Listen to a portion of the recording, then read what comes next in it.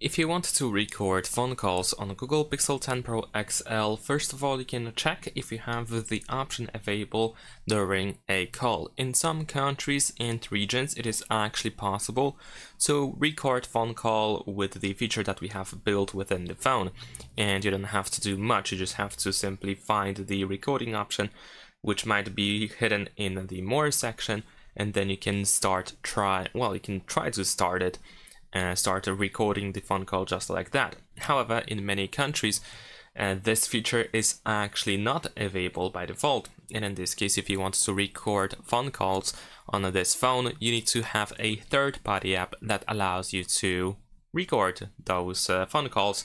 So in that case we want to open the Play Store, and we can simply search for an app for a call recorder.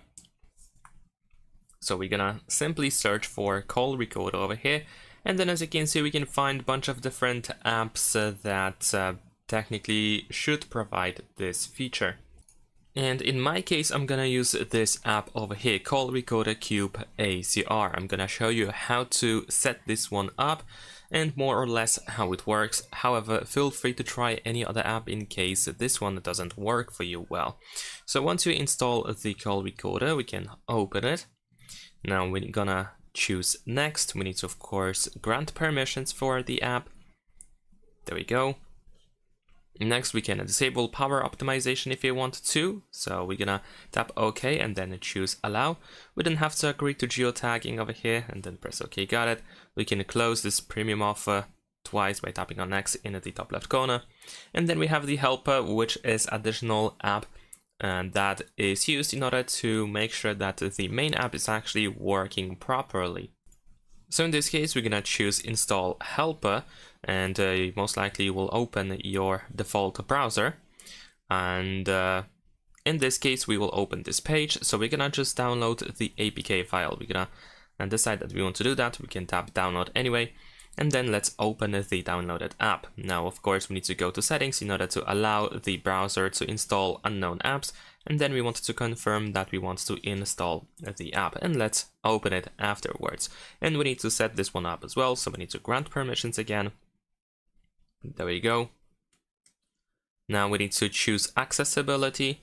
We need to tap on app connector over here to display this information. This is actually crucial to show this information, and then we can close it and go back. Then we're gonna choose go to apps. Over here we're gonna find the helper.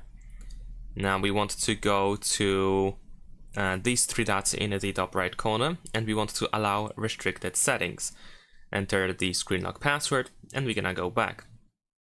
And then go back to accessibility, and now we can turn on the app connector, and we need to allow. Now we're gonna press OK, allow, and now we can open the main app.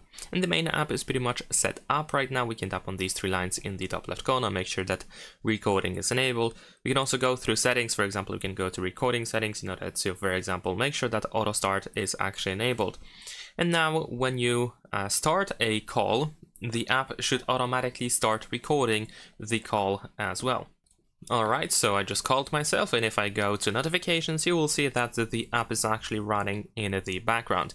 The app will automatically start recording phone calls for you, and then you should be able to find them, for example, by opening the main app. You should be able to have it over here. Of course, you can still play back the recording if you want to. You can tap on these three dots on the right side in order to choose what you want to do with them.